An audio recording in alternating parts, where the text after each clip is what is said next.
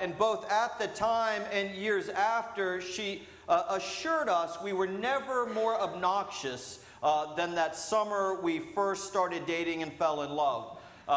She said it was the most ridiculous thing she'd ever seen, that we'd be in conversation with her, and then one of us would happen to start looking over at the other and totally lose focus. She said talking to any one of you, if the other was anywhere in the room, was just worthless. She called it being Twitter-pated from Bambi, and just said it was too cute, it was too ridiculous. She was very glad that we settled into each other and weren't quite as obnoxious as that very first summer. These are one of the joys of being married to a spouse, is all these stories get shared over time. But that's a little bit about what Solomon is come to understand his relationship to God to be about.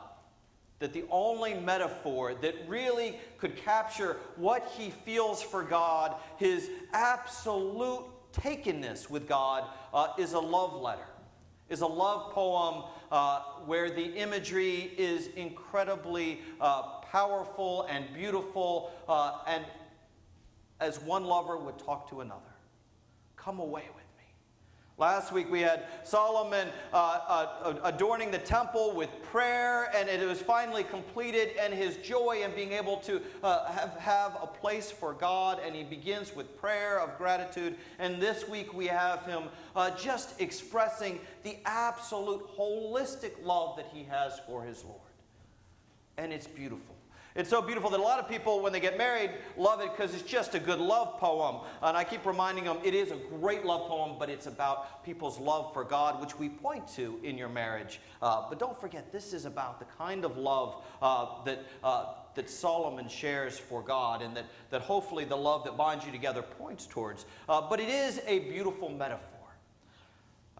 And it is a beautiful metaphor because we all understand that feeling of first falling in love, and how head over heels we are, and every moment is guided towards that person, towards thinking about what they're doing, about bringing them flowers or writing them a note, or it just is all consuming. And that's what God wants of us. God wants us to have God that central in our lives, to be able to be that full of the love of God, that money and greed and all the other things of this world fall away, that we're so distracted by the love of God that those things have less meaning. I tell people as they get married, I said, I am confident that you two, coming into a priest's office to listen to me drone on and on for 5 sessions, are deeply in love, or you wouldn't be sitting here today, that your lives have been drawing themselves towards one another, and that you are moving rapidly towards one another in passionate love. And I said, marriage is wonderful. I can't say enough wonderful things about marriage, but it takes protecting that pull towards one another. Because sometimes in long work weeks and raising children and in the years, sometimes we need to hold on tightly to what brought you into this room. So my assignment for them is to come up with 5 things that they hope doesn't change about their relationship or about the person sitting next to them. 5 things that you do together that is part of just your natural response of love for one another, whether it be walks after dinner, whether it be a weekly date night, whether it be the way that you talk about your day when you get home, whatever it is that you all treasure about your relationship, protect it. Make it a discipline.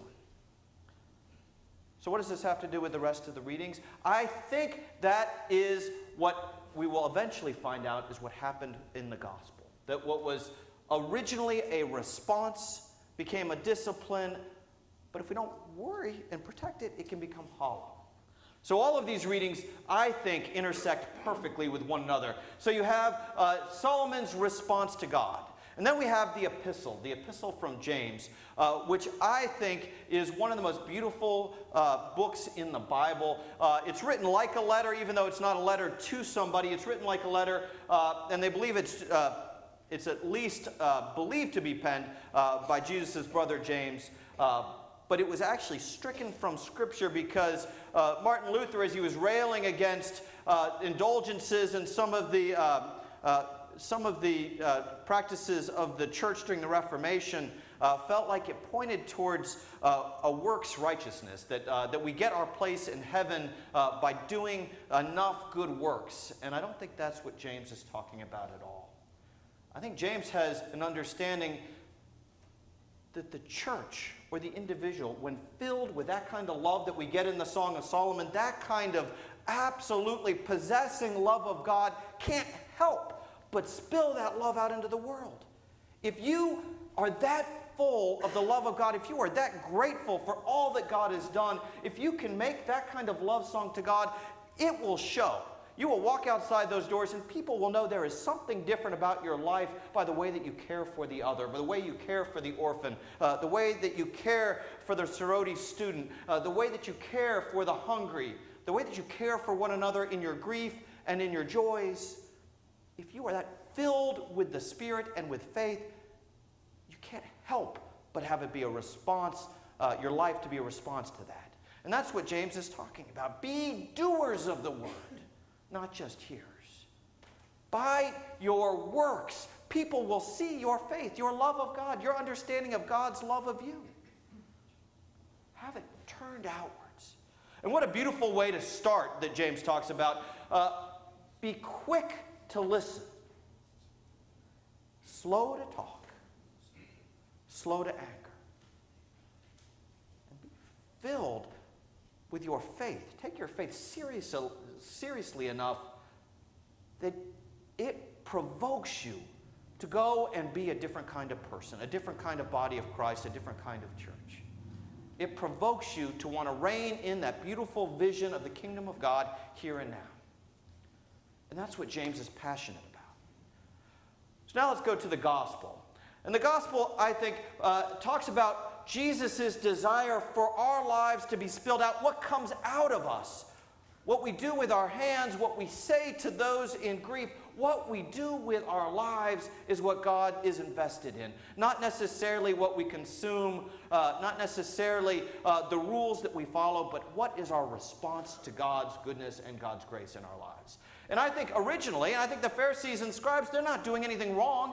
Originally, the law was given so that the folks who received bread in the wilderness understood this was a gift from God. So that every time they ate and they shared a meal, they understood this was sacred time, that God had indeed provided for them yet again, just as God had provided for them the day before, and so that their hearts would never stop being grateful.